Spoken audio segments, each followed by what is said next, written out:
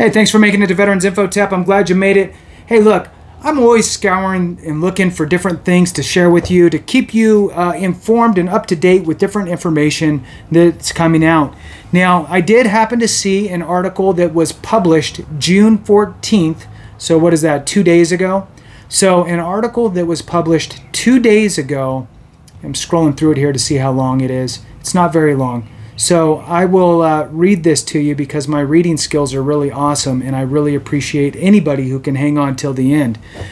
So the headline here is what caught my attention, and I jumped into it a little bit and kind of did a quick skim of the news article here and wanted to share it with you. So and especially because it's new, right? So the article's new.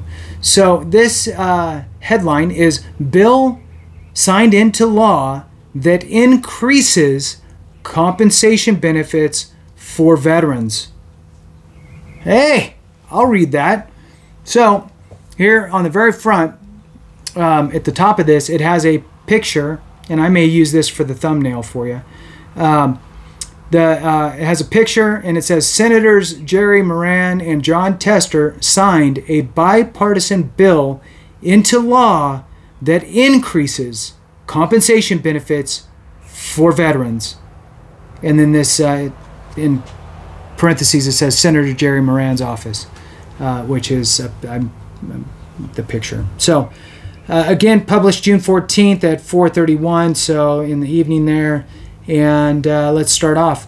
Senators Jerry Moran and John Tester signed a bipartisan bill into law that increases compensation benefits for veterans. U.S. Senate Committee on Veterans Affairs said Moran is a ranking member and chairman of the Senate Committee on Veterans Affairs.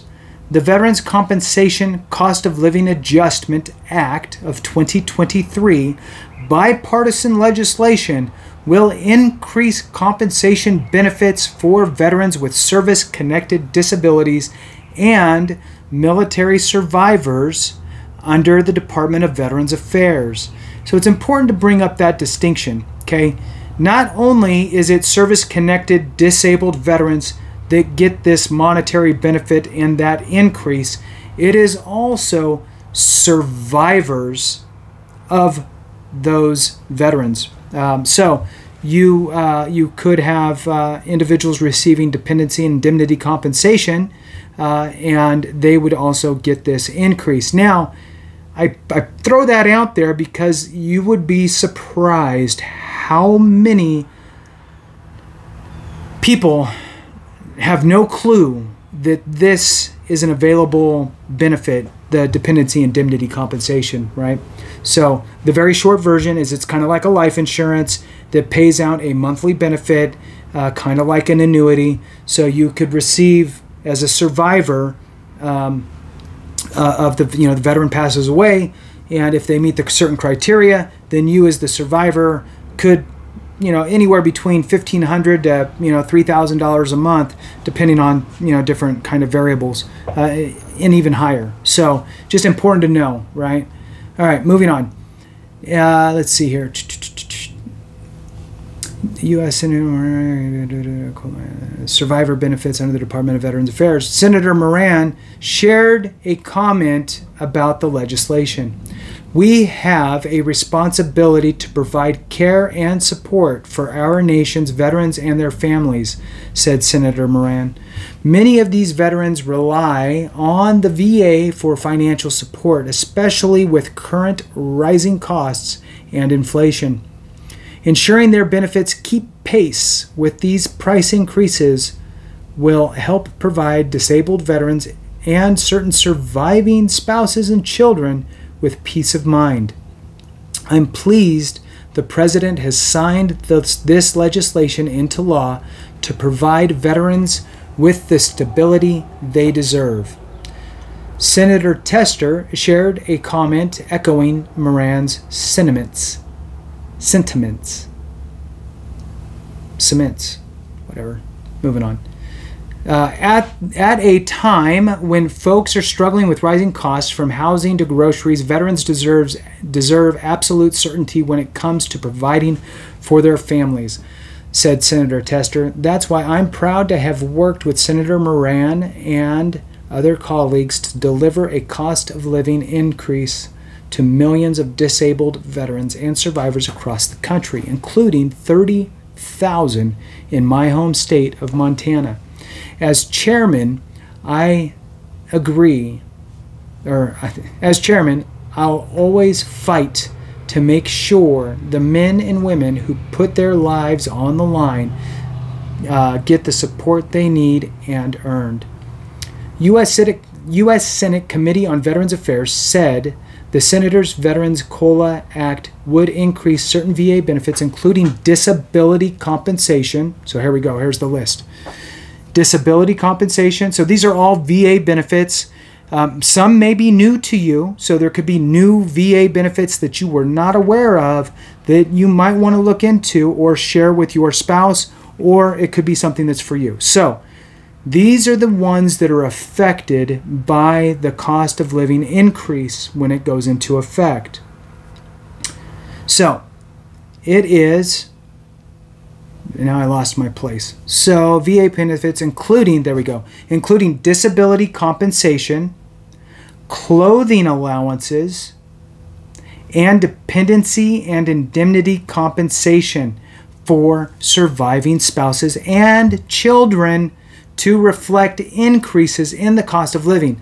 It will directly benefit millions of disabled veterans and military survivors nationwide. The cost of living adjustment will be determined by the annual COLA adjustment to Social Security benefits, as determined by the Social Security Administration, and will go into effect December 1st, 2023.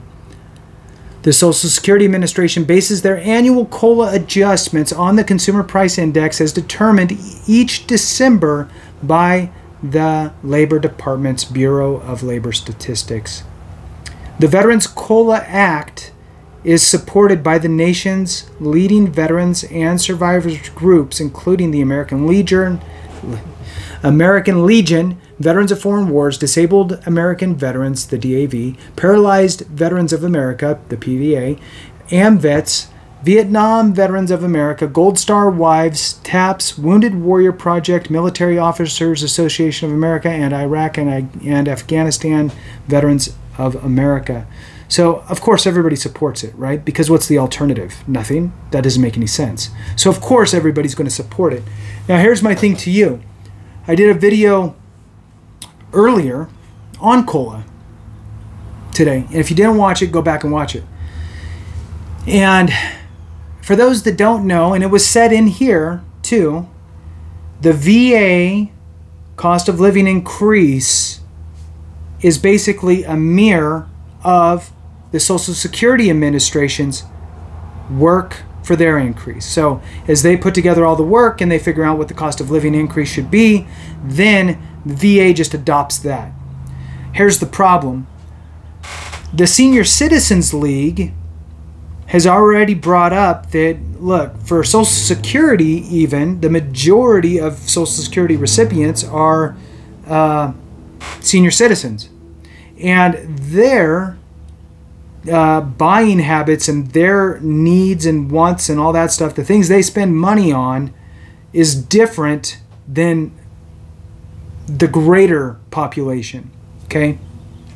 And so what their argument is, you can't really just rely on the Consumer Price Index because there's certain things that these recipients are purchasing that may not have had the same results with inflation ups and downs, right? Maybe theirs stayed high.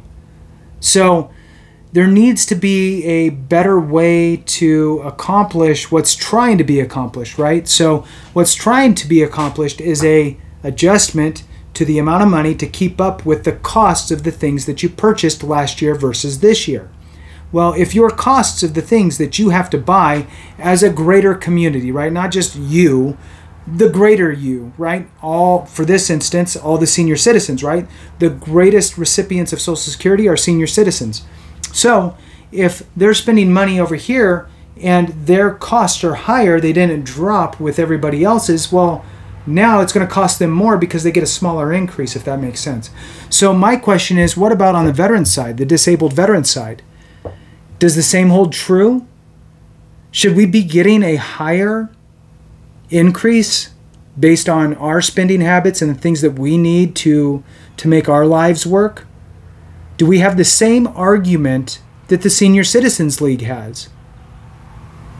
Should we, as a veteran community, work with the Senior Citizens League to devise a new way to calculate COLA?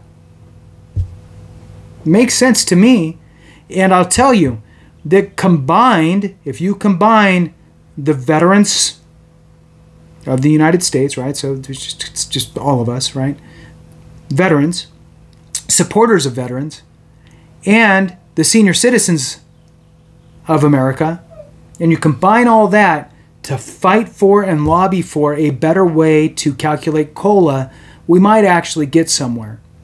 So that's some food for thought. I'd love, if for anybody who actually hung on, yeah, I'm sorry I saved that for the end, but for anybody who hung on, I'd love to see some comments on that and get some feedback on your thoughts, right? So hey, with that, we'll go ahead and end it. Now I'm getting too long. So I really appreciate you. Thank you so much for watching. Have a great one. And remember, if we don't take care of each other, something went wrong.